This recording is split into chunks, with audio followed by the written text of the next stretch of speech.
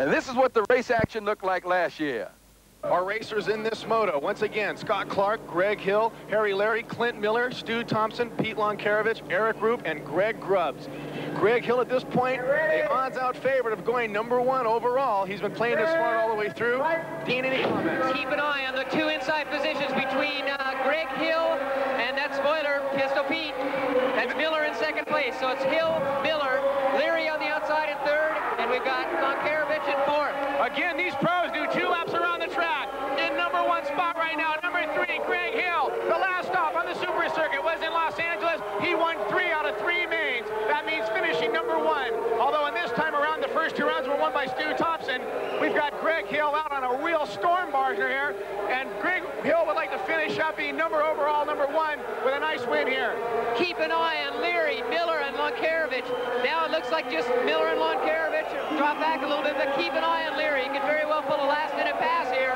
Anything's possible. These pro mains have really been going back and forth. The 15 grand is going to be up for grabs. Here comes Greg Hill and Harry Larry, followed by Clint Miller and Pete Lonkarovich. Last year we saw the best riders in the world, and this year it's no different. It's the same. The faces are different, but the names have changed, and the money is flowing from everywhere. It's the professional part of the World Championship of Bicycle Motocross, and our expert is Dean Bradley.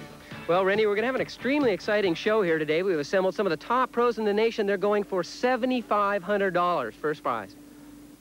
Okay, here we are, Dean, right here at the first Semi-Pro Open, and we've got some tough riders here. You want to tell us who they are and what do you think about them? Well, on the outside of the gate is Sean Texas. He's been doing extremely well up to this point, and he is going to be a top contender, as well as Pete Lonkarovich. Pete is the #1 plate there in the #6 starting position. Next to him, Sean Speed, also a great pro, great up-and-coming pro, I should say. He's not, he hasn't been around quite as long as these other pros. And next to him is Mike Polson. So those are pretty much my favorites right there. So if you keep an eye on the center gate, as well as that outside starting position held by Sean Texas, I think you're going to see a lot of dicing as they come down that starting hill. Boy, that Sean Texas is a big fella. He looks like Man Mountain Dean to me. I've never seen a guy that big before. Okay, and they're off and down the road, Dean. It's, it looks like Lonkarovich. Pistol Pete right out in the lead right from the start. That's right. Lonkarovich is known for his lightning fast starts, and you can see he's pulled out a couple bike length lead down that second straightaway.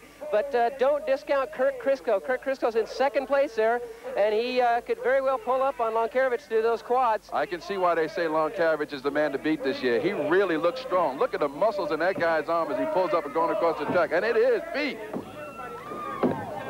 Oh, what a race. That was a great race, and as you can see, Lonkarovich really wasn't very tired when he came around to the finish. I don't think he was giving it his all. He is riding extremely well. He almost looked effortless. We got the second one on the line now, the second stanza of the Semi-Pro Open.